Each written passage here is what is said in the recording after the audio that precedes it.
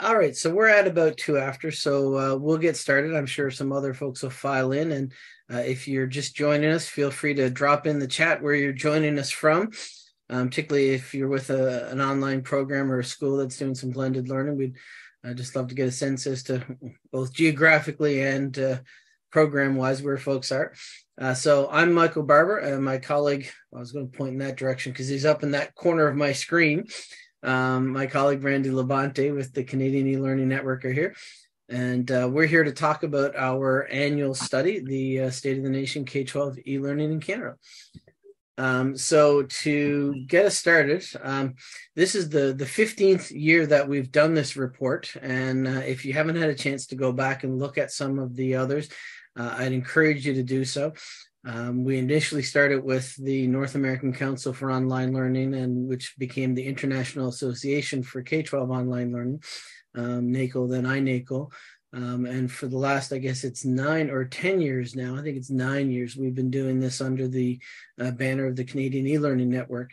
And the folks that are sponsors that we have available.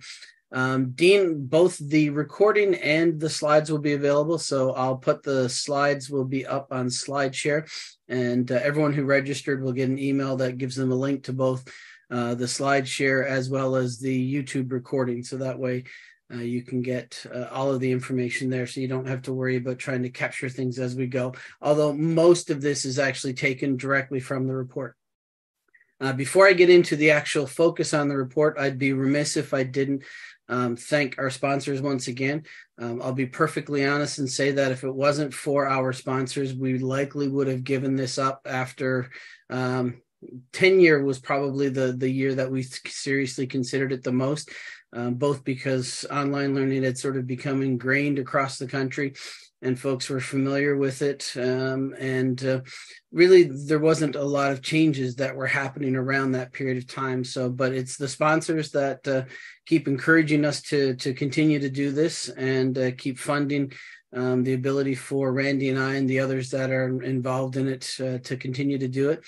You know, we're very grateful for them, and without them, this study simply wouldn't exist anymore.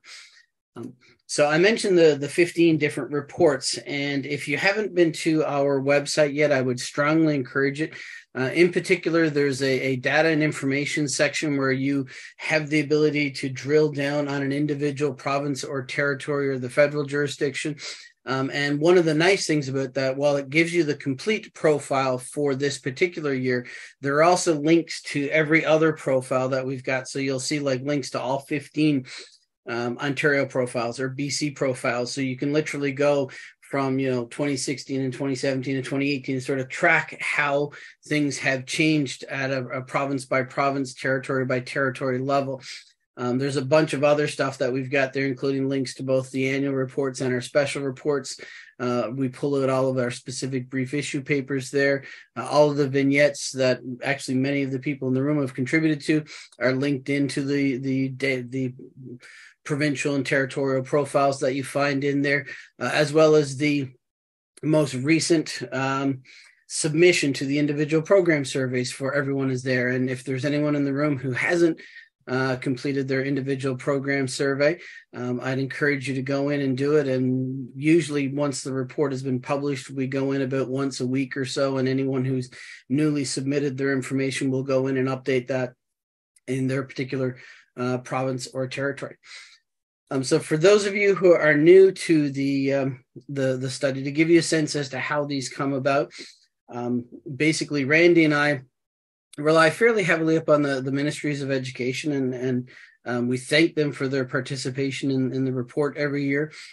Sometimes the information that they send us based upon the initial survey, we need to go back to them several times, either through email or has scheduling calls to figure out exactly what's happening. We look at a lot of public information from reports and policy documents that they've got online to just general media stuff. And then in all honesty, interacting with folks like you. There's, as most of you know, there's a big difference between, well, the ministry regulation says this is the way it's supposed to work, and the way in which it actually ends up working at the ground level when you guys are implementing a lot of these things. So those interviews with key stakeholders that we do them in every jurisdiction. And they do factor into the profiles that we do for all of them. You'll see in a minute there's sections where we specifically mention key stakeholders in our data collection, and those are areas where the actual profile was more heavily influenced by what we heard from those on the ground, as opposed to what we're able to get from the ministries and other public publications. And then there's also the individual program surveys, and from those surveys, we also do a lot of follow-up interviews, which is actually where a lot of those vignettes come from. So if you're looking at it, this is sort of a cross-section of the last 5 years, so you can get a sense as the consistency of data collection. You'll notice that in most years, for most jurisdictions, the ministries have been our primary source of information. You'll see that there's a lot of KSs there, key stakeholders. So you'll see that in some cases, we tend to verify a lot more and tend to use a lot more of what you tell us than what the ministries have indicated is the way it should work, although that varies from year to year and jurisdiction to jurisdiction. Some ministries are quite open and upfront about, this is how it works. And when we talk to folks on the ground, that's pretty much how it goes. In other cases, there's a little bit of a disconnect there. In terms of the individual program surveys, as of the printing of the report, this was the response rate that we got. This has been typical since COVID hit.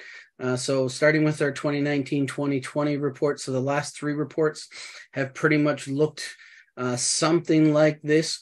But if you go back and sort of look at our historical response rate, you see that it's a much different perspective that you find there. So in most jurisdictions, we tend to be hearing from anywhere from a third to a half of the programs that operate in that jurisdiction. One of the main outliers, and if there's anyone here from Manitoba, we would love your help on this, but for one reason or another, Manitoba is a jurisdiction where we just haven't had a lot of participation in the individual program surveys, both on an annual basis, plus when you look at just the number of people we've heard from since we've started incorporating this feature, which started around, I guess, year 7 or year 8 of our reports. So we've been doing it now for about 8 or 9 years in terms of collecting this data.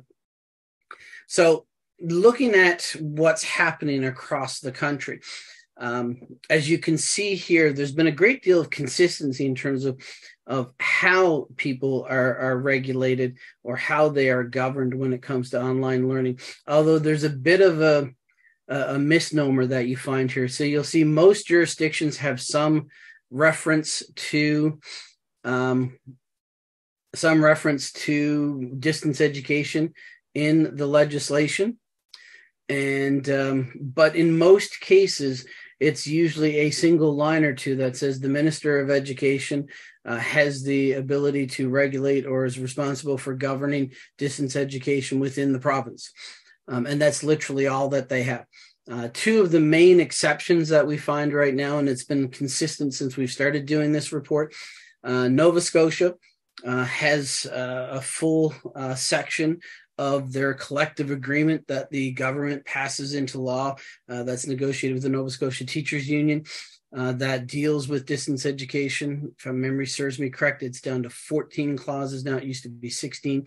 They've streamlined some of it. And then in British Columbia, there's a section of both the Schools Act and the Independent Schools Act that deals specifically with what historically would have been called distributed learning, but with the updates that we've seen over the last couple of years, they are now terming online learning.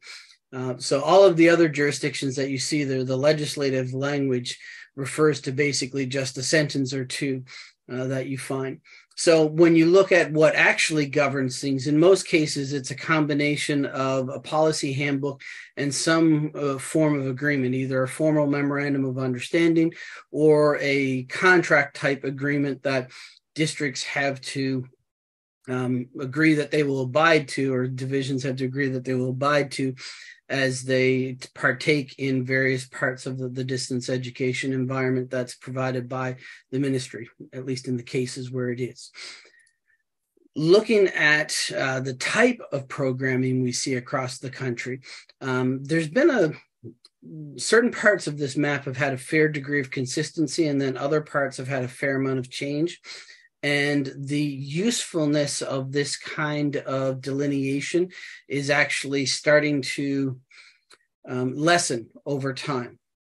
So historically, the Atlantic Canadian provinces have tended to have their own province-wide systems that have often been operated directly out of the ministry, or in the case of Newfoundland and Labrador, it was in the ministry for a while. Then it went to the single school district that was in the province, and now both the school district and the minister and the online program are heading back into the Department of Education.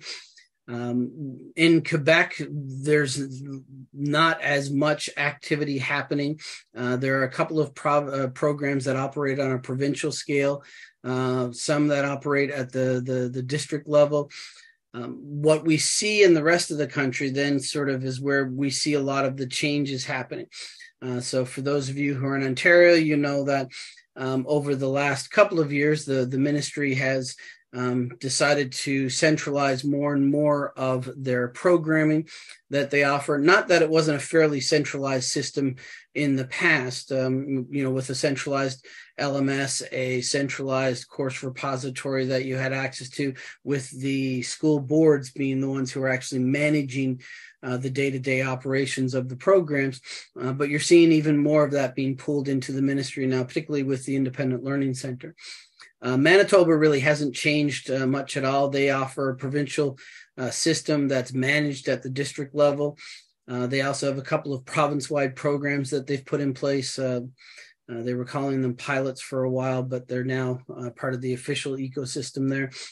Saskatchewan is an interesting one because it's one that has changed since we've been watching it, and it will change again when we do the report next year.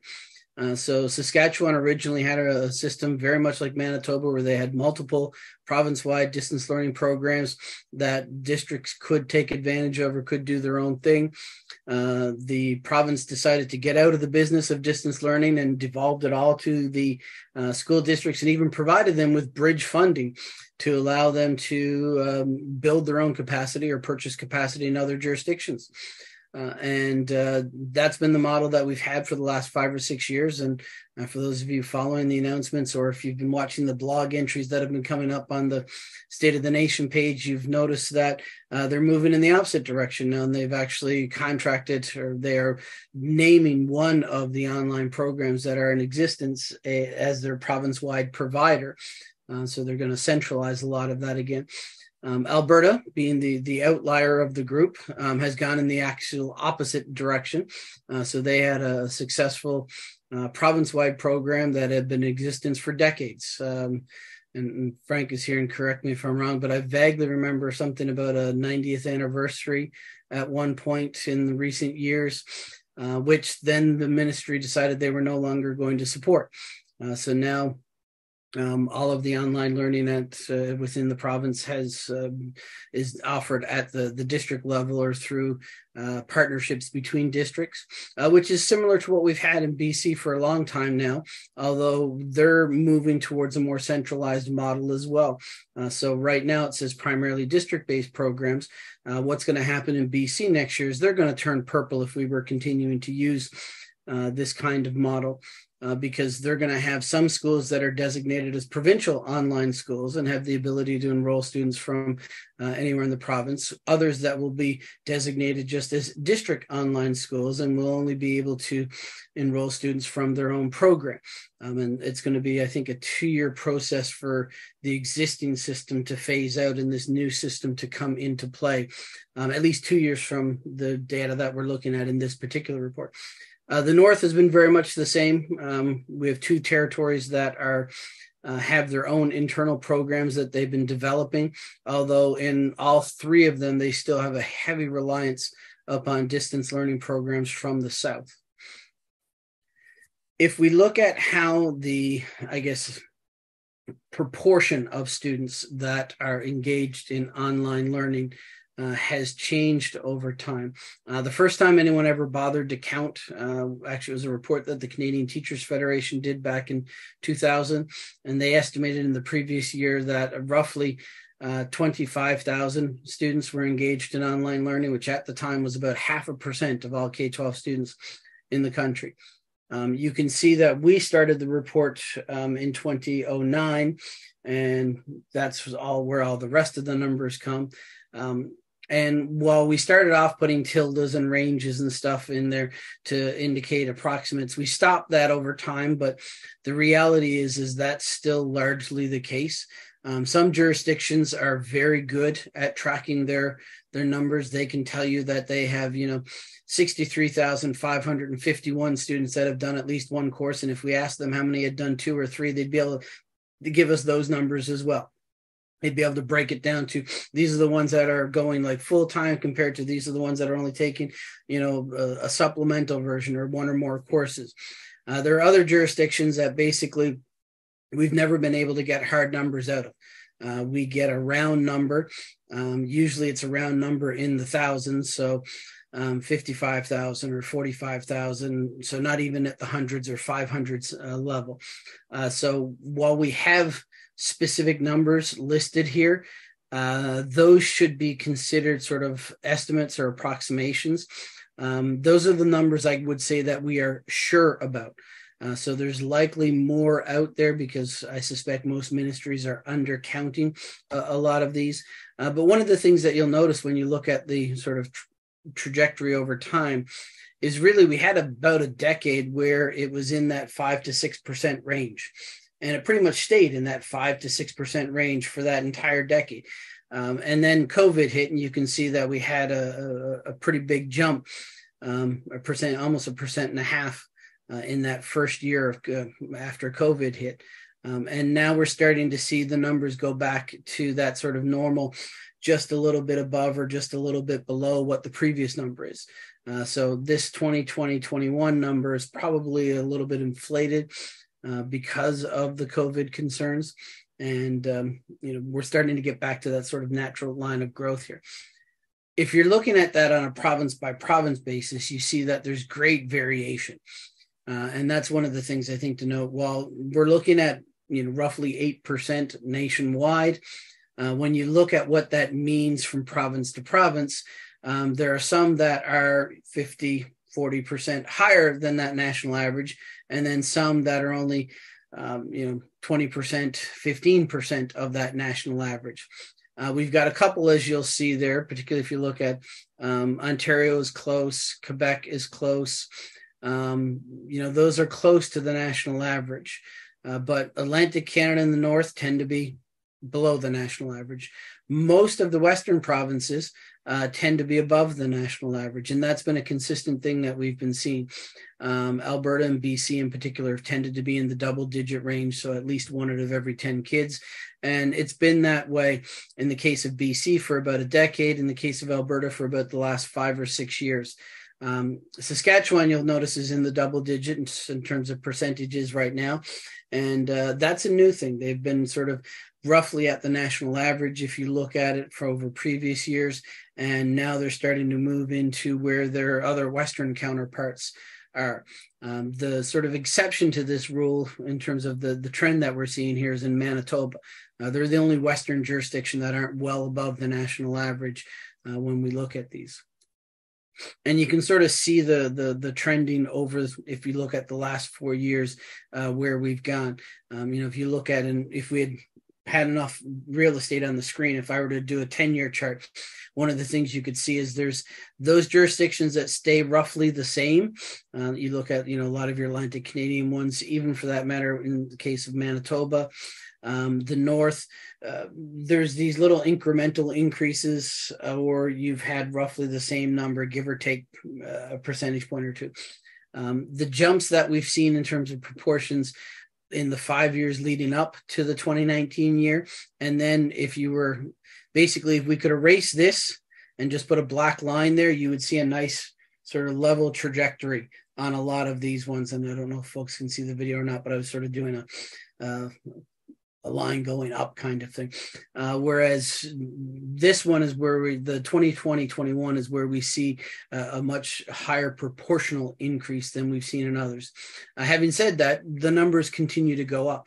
And some of these are really important because if you look at Ontario as an example, there's only 139,000. I say only, they're the largest one there, but only 139,000 students that were engaged in online learning, according to the data that we've been that we're able to get.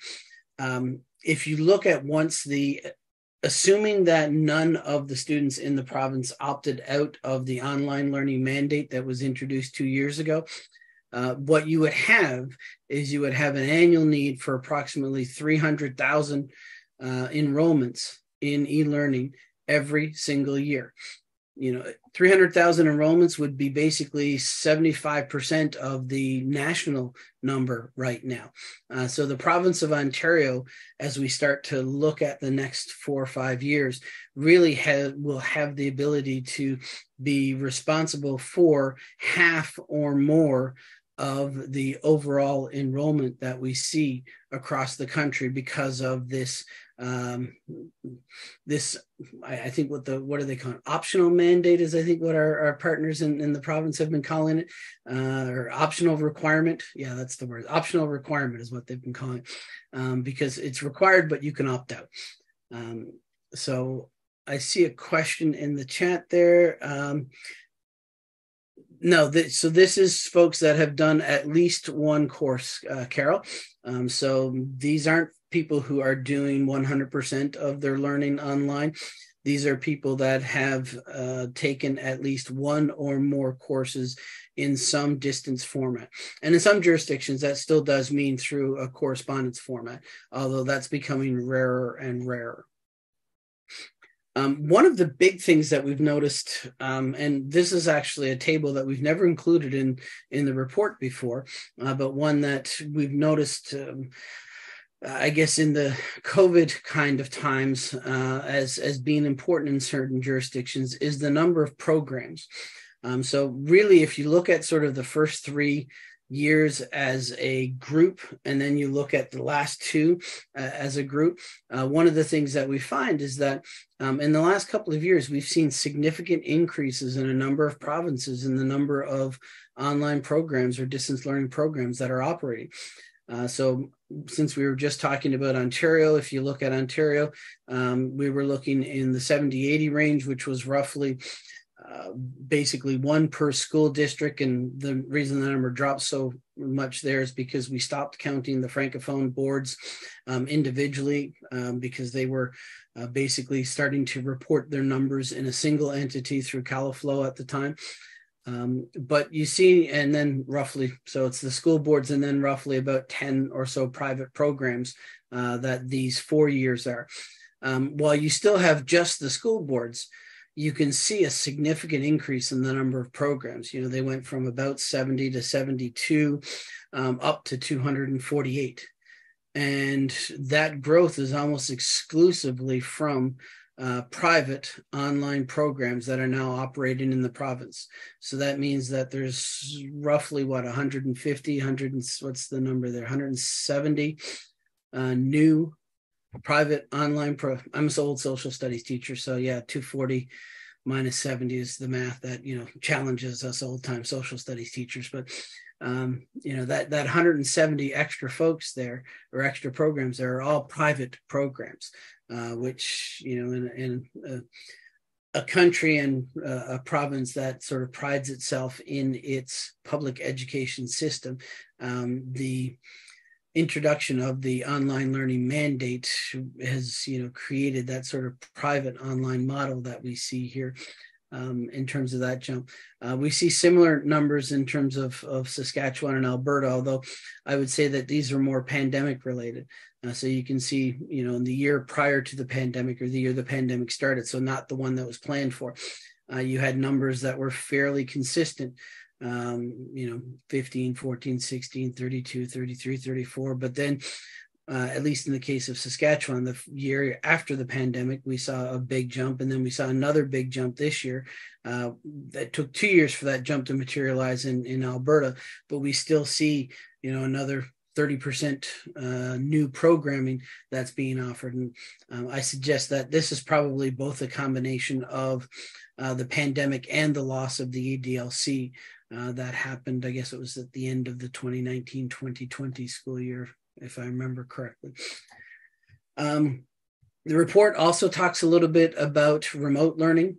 And if you haven't checked out the CANeLearn reports on remote learning, there are 7 of them now that we've been doing over that period of time. And in terms of the last one that actually we did both in French and English, which we're quite proud of. So I'd encourage you to check those out, because over the last 3 State of the Nation reports, we've talked about remote learning. It's not included in the data that we produce. The data that we produce is focused specifically upon our traditional distance and online learning. It's not focused upon these temporary measures or temporary programs that were put in place for the sole purpose of addressing or accommodating students who weren't able to learn online, and those programs that will disappear once the emergent nature of the pandemic has sort of disappeared. So if you want to find out more about those, and we've included the summary that we have from each of these reports in the last 3, but if you want to dive deeper into that, including looking at each of the individual provincial profiles, I'd encourage you to look through those. And I'm sure Randy, who's been dropping links and other comments in the chat as we've been going, will drop the links for those too in there. In terms of looking at some trends nationwide, because I know that each of you are coming from individual jurisdictions, and I'd encourage you to go and look at the website to see what's happening in your particular jurisdiction and how that might be changing. But we see some sort of trends that are happening across the country that are things that likely you would want to be aware of, because where it's happening so much, there's the great possibility that it could end up happening in your jurisdiction as well. So one of the things that we're starting to see now that we're 2 or 3 years into the pandemic is this trying to figure out what the new normal is going to look like when it comes to the role of online learning. And that varies from jurisdiction to jurisdiction, but we are seeing some things that are consistent on an international stage, and then some things I would say that are specific to the Canadian context. Some of the things that are consistent, I would say, across the board, regardless if I was doing this presentation for a group of Kiwis or a group of Americans or a group of Aussies or any of my European colleagues, folks are much more aware of online learning, and there seems to be a much greater interest in being at least somewhat prepared for online learning.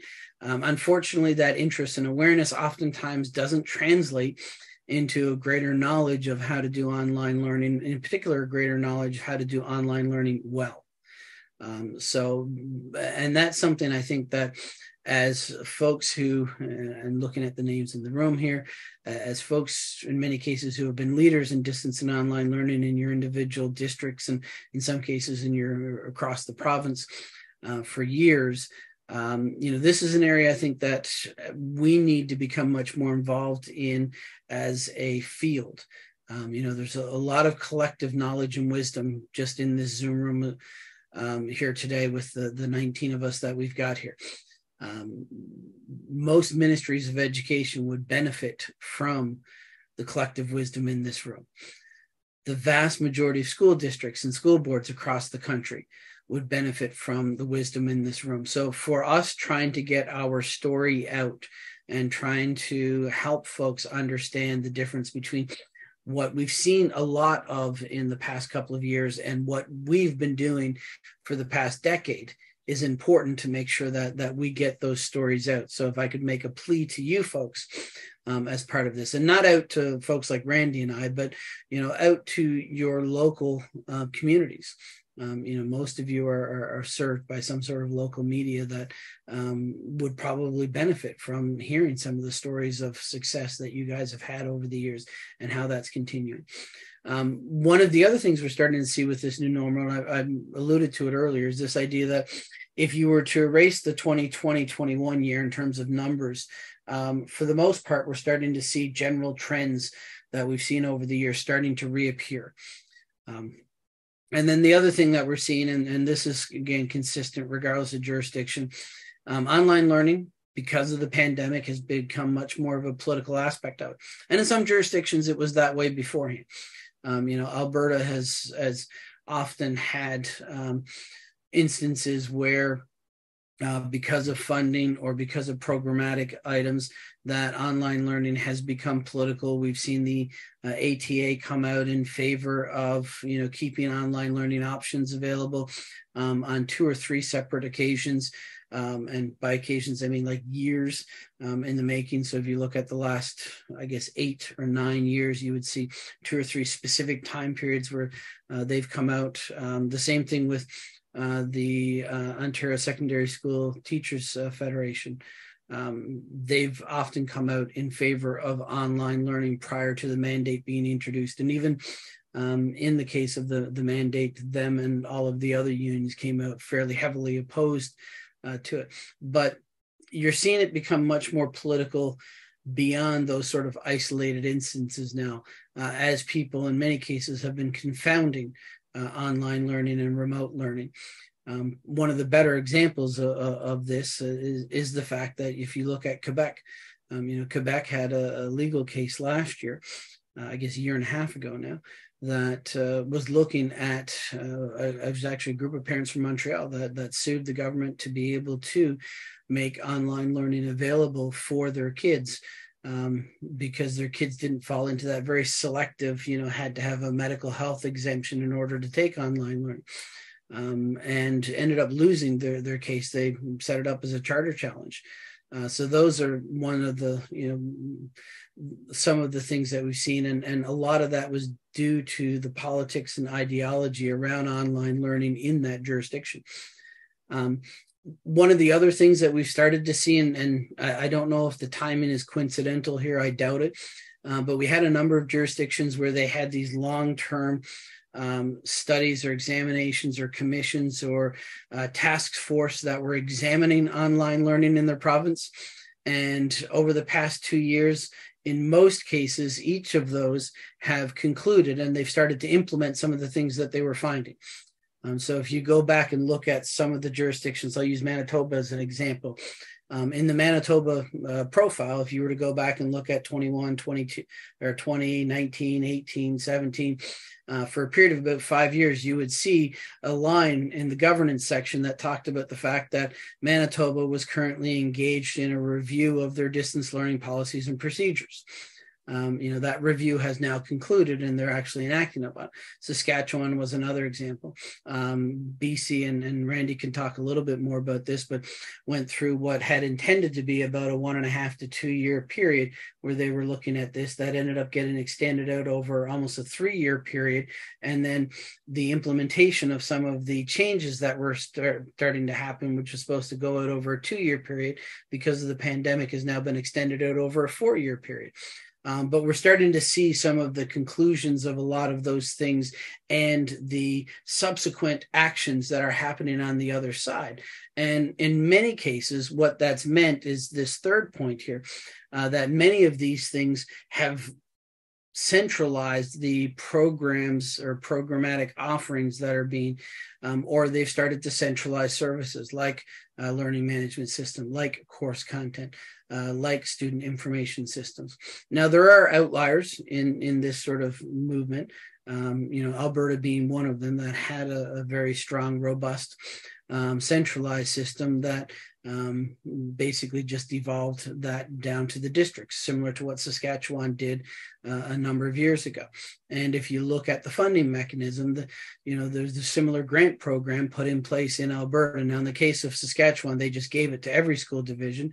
In the case of Alberta, it's a competitive one where you have to apply for funds to build capacity. But, it's a similar kind of model to what we saw 6-8 years ago in Saskatchewan. So there are outliers around this. So that brings us to the end of our formal presentation, because one of the things that I wanted to do, knowing that each of you are coming from different parts of the country, different types of programs, was to be able to engage with you guys to be, so that Randy and I could, provide you with specific answers to the questions that you had walking in the door, but also to be able to use that collective wisdom that I mentioned that exists in the room, so that folks who are on the ground in one jurisdiction can learn from what's happening in the other jurisdiction. So while you're thinking about what you might want to ask or a comment you might want to make, I'll just remind you that, and Randy's been doing it in the chat as we've gone, all of this information is going to be, or is available on the State of the Nation website. We'll also put up a blog post that has the information to access the slides and the recordings. And for all of the folks that registered, we'll be sending that out directly by email. But if you do happen to delete that email and forget about it, we'll still have all of that information up available on the website.